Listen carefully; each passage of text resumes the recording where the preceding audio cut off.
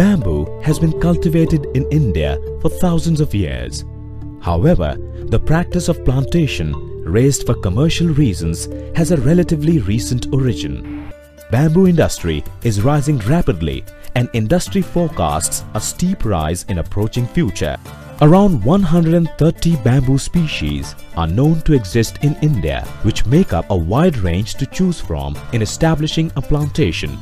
Has prioritized bamboo species on the basis of their relevance to the bamboo industry. They are Bambusa balcua, Bambusa bambus, Bambusa nutans, Bambusa pallida, Bambusa polymorpha, Bambusa tulda.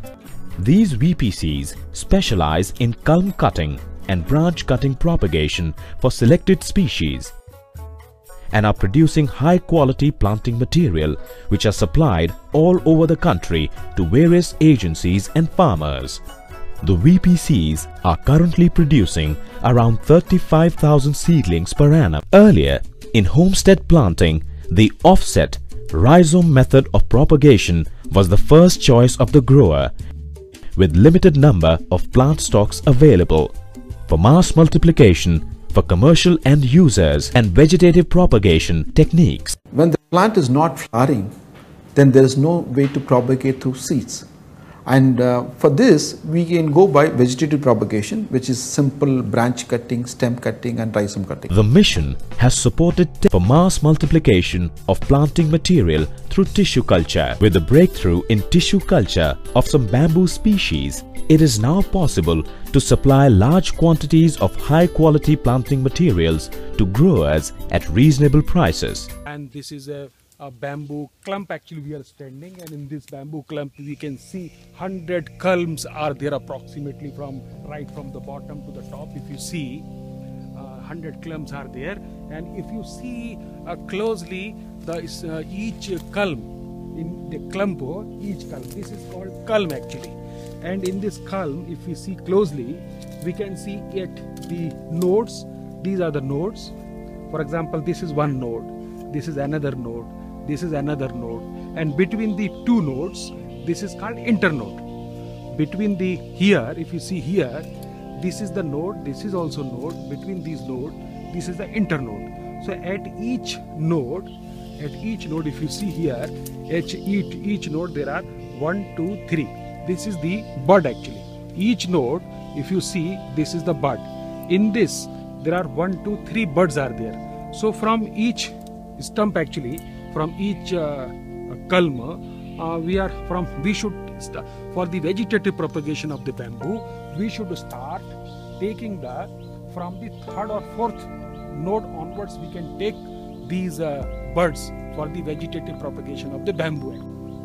So here we are seeing this one culm of the bamboo, and each culm is having this node. You can see this node. This is the node where the bud actually starts growing, and this is another node actually. This is, see, you can see this another bud is also there. From each bud there are 3 shoots actually. 3 shoots start actually, and at each node we can see 3 shoots. So here, this is the node, this is the node, this is the node, and between the 2 nodes there is an internode actually. And each node is having the bud. So each bud is having 3 auxiliary buds actually. So from each node we can obtain 3 buds. In this bamboo, what we have seen, there are around 33 nodes. So 33 nodes into 3 nodes, there are almost 100 nodes, 100 buds. 33 nodes into 3. So take total 33 buds, 33. At each node we are having the buds actually. These are the auxiliary buds, or these are our propagating propagules actually, propagating cuttings actually, by which we can produce our shoots for the propagating the bamboo in the nursery. We can start taking these buds or the propagules or the bamboo cuttings from the node.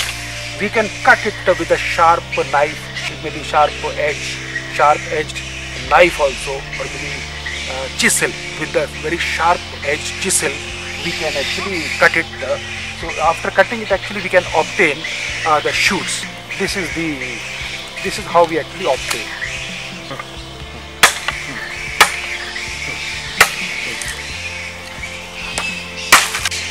If you see here, this is the bamboo cutting obtained from the single node of the bamboo. Here 1, 2, 3, 4, 5, 6. Almost this from this auxiliary bud we can obtain almost 6 buds, 6 propagules, or maybe 6 shoots, or maybe 6 bamboo cutting. So approximately from each bamboo culm we can obtain almost 100 bamboo cuttings. So for growing the 50,000 seedlings by vegetative propagation in our nursery, we require some around 2 persons who should work for 5 days.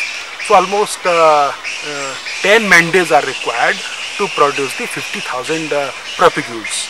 So for if we count per culm it comes around to be only 10 rupees labor cost for obtaining 100 bamboo cuttings for per culm. 100 for 100 bamboo cuttings we require 10 rupees. 10 rupees to 20 rupees it comes the labor cost actually, which we have calculated. So 2 persons are required to work for almost 5 days. They can in 5 days they can complete the production of 50,000 around 50,000.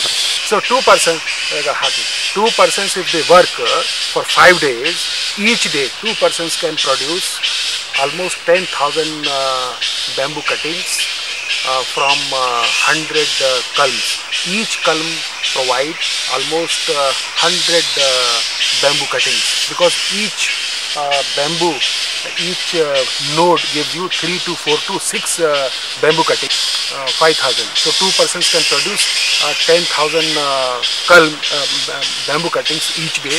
So in 5 days they can 2 persons in 5 days can produce 50,000 bamboo cuttings like this actually. So these 50,000 bamboo cuttings actually we can transplant them in the 8 by 12 bags in our nursery, and there the cost of the production of each 8 by 12 seedling for 5 to 6 months with all nursery cultural operation comes about to be 8 rupees, and here it comes about to be around this 10 rupees per seedling actually. Growmore Biotech, Hosur, a biotechnology-based laboratory with its experience spanning 2 decades, has developed commercial protocols for Balcua and Newtons and is now producing close to 6 million plants in a year. Vegetative propagation of bamboo involves using part of the parent plant to produce a new plant. This is also called cloning, since the plant produced is identical to the parent bamboo. If you see this particular bamboo, the originally planted bamboo is this small one, the small pieces which is produced from the polybag, and then later in 6 months time this started producing this. Now this is 1 year old, and in 1 year old this is produced this kind of a thick stems, and these stems, the one which is growing now, this from this height onwards they start growing at a rate of 1 foot, and when they go to a higher height then it start growing at 1.5 feet a day. There are several ways of accomplishing vegetative propagation. Segments of the underground modified stems, the rhizomes, have traditionally been used for raising new plants. Offsets is a method where the underground rhizome along with a portion of the overground stem is detached and planted as a separate plant.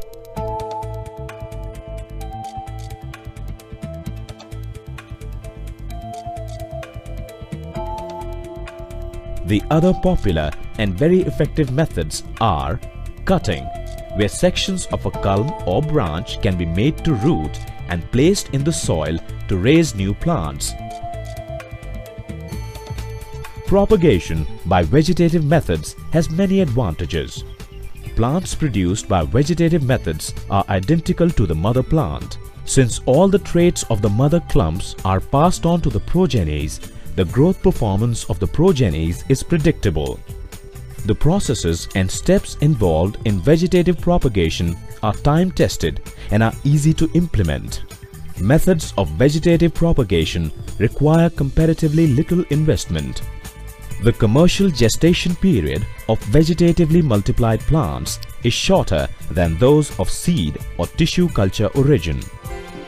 The industry is now being provided with top-class plants backed by world-class knowledge base and an ever-ready support. The industry that has been standing anxiously at the brink of growth is now confident of taking a step further because it knows that the plants are blooming all over the country and are just a call away from the factories.